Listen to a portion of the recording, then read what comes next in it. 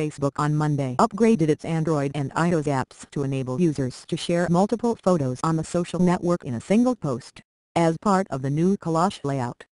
The updated Facebook apps for Android and iOS are scheduled to roll out later in the day, and are currently not listed on the India versions of the App Store and Google Play. The new Facebook apps for Android and iOS will let users choose the order in which multiple images will be visible to friends once uploaded, listing the order in a number format. After choosing the images, users would be able to see a preview of the post, and also write an introduction for the story, and add captions to individual photos.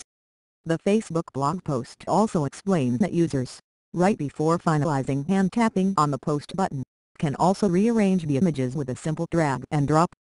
Once the images have been posted, the uploader's friends would see the images in a new collage style instead of a horizontal group of photos, with the first few featured more prominently.